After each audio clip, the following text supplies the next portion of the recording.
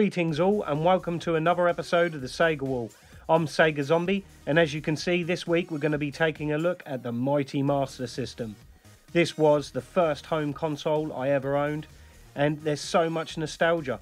This really introduced me to the world of Sega. So the games are out of the wall, and let's take a closer look. First up, let's take a look at Battle Outrun. Now this game is quite a good spin-off in the Outrun series. It sort of like takes the Outrun style and adds like a Chase HQ element. There's loads of sort of like crash mechanics where you can bash into your opponents. Really fast, really fluid, really colourful graphics. A great little game on the Master System. As you can see, we've got the Ninja, Donald Duck, Lucky Dime Capers. Great little game. Ghostbusters. I did love that on the Sinclair. We've got Lemmings, Dead Angle, that's a different one, sort of like a shooter where you see behind your character. There's Sonic Chaos, Afterburner. Next up guys, let's take a look at the Light Phaser, one of many accessories released on the Master System, and every console back in the day had to have a light gun, and the Master System was no exception, and it had some great light gun games. As you can see playing in the background here, we've got Wanted, a great little western shoot 'em up this. Really great detailed graphics, really colourful. Look at all them colours. Really is a good little game. Here's the cover to it.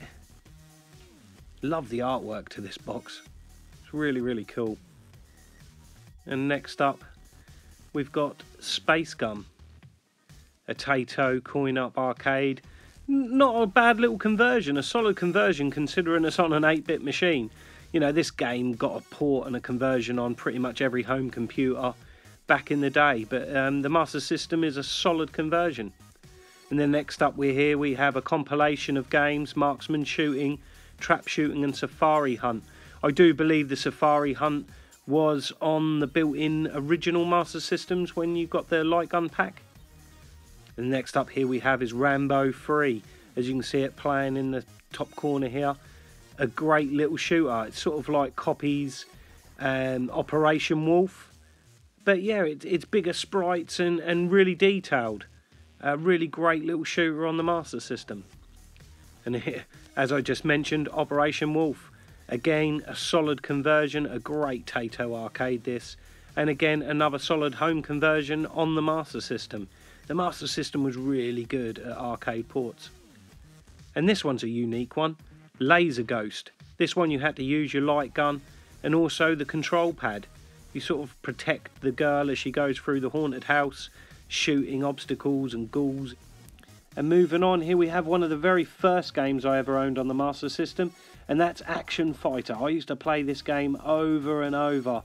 I remember back in the day when I used to have my Sinclair Spectrum, I used to play an arcade port of a really great game, Spy Hunter. And Action Fighter is sort of like a step up from that.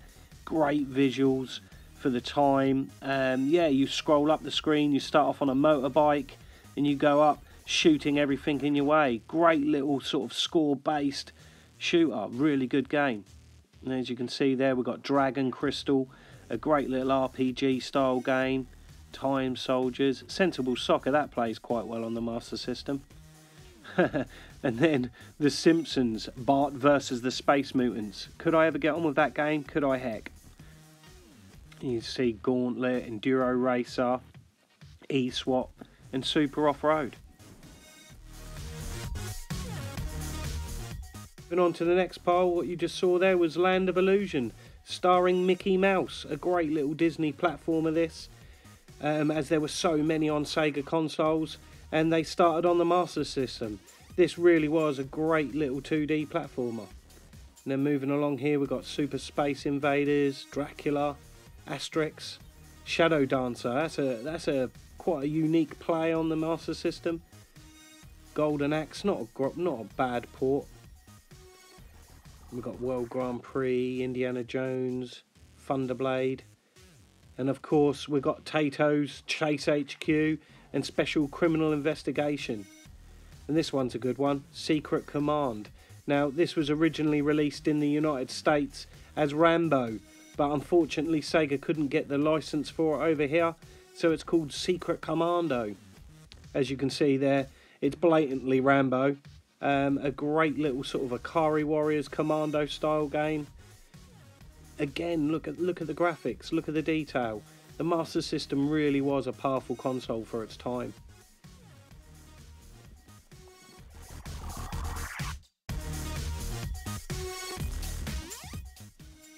And on to the next stack of games. Here we have Zillion 2. Great little action platformer this, all set in like a manga style. Really solid game. This is a game I didn't play back in the day, but picked it up recently, and it's a solid blast. And moving on here, we've got Tom and Jerry the movie. My lad loves that game. Mortal Kombat, G-Lock, Ghost House, Moonwalker, and Road Rash. Really solid conversion on the Master System, considering it's 8-bit. And here's two stacks of games that are probably some of my best games on the Master System. First up, we've got Streets of Rage 2. This doesn't play anywhere near the Mega Drive release, but you know, good on Sega for giving it a go. You know, it's not too bad. It gets a lot of flack, and yeah, it may be not as solid as the original. And here's a weird one, Montezuma's Revenge. I can remember playing this on the 8-bit computers in the, sort of like the transitional period. You know, Sega did bring out some of these 8-bit classics off the home computers onto the console. Yeah, solid little platformer. Moving on here, we've got Double Dragon. Now, who doesn't like Double Dragon? You know, I can remember playing this with my mates when I was a kid. 2-player, great visuals again for the time, you know. And there weren't many great Double Dragon conversions back in the day, but this one gets a thumbs up. Solid on the Master System. And here we have one of my favourite Master System games. Definitely in my top 10, and that's Masters of Darkness. Yeah, it is a Castlevania clone, but it plays really well. And again, look at those graphics, look at the visuals, look at the sprites. You know, it plays solid, an 8-bit game. Here's a tough game, and that is Renegade. Again, this plays a bit like Streets of Rage. It's a walk along, beat 'em up. Sort of one of the first, really, this was. And it's a thumbs up, a really solid release on the Master System. And here's a game, criminally, that I haven't played that much, and it's Wonder Boy 3, The Dragon's Trap. This is a game I really need to get to grips with and finish. I've given it a quick blast, but it really needs more time. And moving on here, we've got Ghouls and Ghosts. This release is slightly different to the Mega Drive version. You've got a shop that you can go into and buy power-ups and items. And yeah, it's a solid little blast. And this was the first game I ever got on the Master System. It came with my Master System, and it's Vigilante. It's not a great game, and it's not aged well today, but I have fond memories of it. And here's one that really is a great game, and still great today, and that is the original Wonder Boy. Again, it was one of the first Sega games I ever played back in the day in the arcades. There was a local cafe that had it, and we used to play it all the time. And it's really solid, thumbs up on the Master System. Again, another great arcade conversion of Sega's here, and that is Shinobi. Again, absolutely awesome on the Master System. I really do love this version. And moving on again, another great conversion of a game here, and that's R-Type. You know, who doesn't like R-Type? If you love shooters, then most people love R-Type, and it's a really solid conversion of the game. Great visuals, loads of sprites at the same time. Yeah, really fast. And here we have the first game I actually went out and bought myself, and that is Dynamite Ducks. This is really a special game to me, as like I said, I can remember saving up my paper round money, going into town and buying my first ever Master System game. Dynamite Ducks. Great visuals, cartoon style graphics, awesome colours. Yeah, a great little walk along, sort of beat 'em up in its own sense. Great game. And moving on to the second super stack of games here, guys, we've got Psycho Fox. This game really is highly regarded on the Master System, and it's in most people's top 10. It's a great little platformer, this. Really bright, colourful visuals again, as you come to expect on the Master System. And it's got a really great platform mechanic. Once you get used to the jump mechanics, that is. Yeah, a solid little platformer on the Master System. And then we're coming on to a really great action platformer, and that's Contending.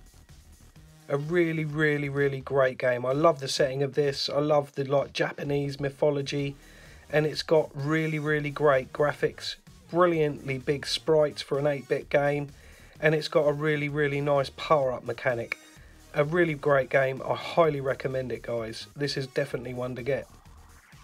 And then moving on, who doesn't know Alex Kidd? This is Alex Kidd, The Lost Stars. One of the weaker games in the series. It's not a game I've played a lot of, but this one really is an Alex Kidd game that is great, and it's in my top 10. Thumbs up, and that's Alex Kidd in Shinobi World. I love Shinobi, I love Alex Kidd, combining the two, and it makes a great game. I just love how Alex Kidd is set in the Shinobi world, and it works really well.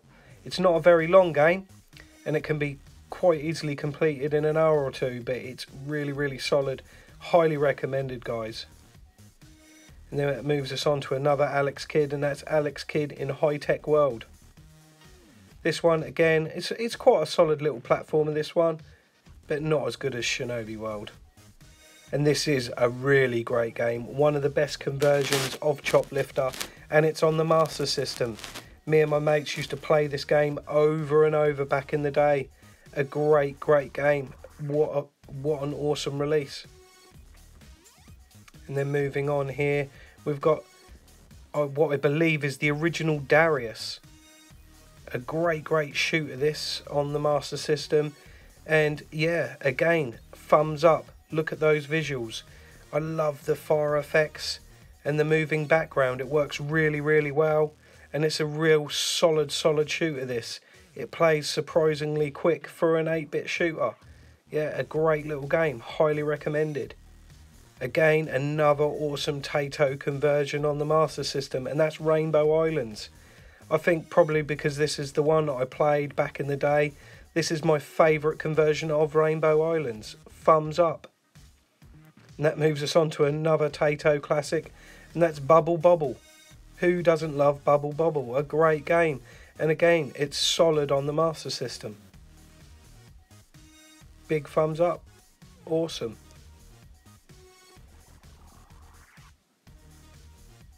And then moving on to another Taito arcade game here, and another great conversion, and that's Rastan. A great game. Again, a game I spent hours and hours as a kid playing. And then this one, a bit more tougher, this one, and this is Ninja Gaiden.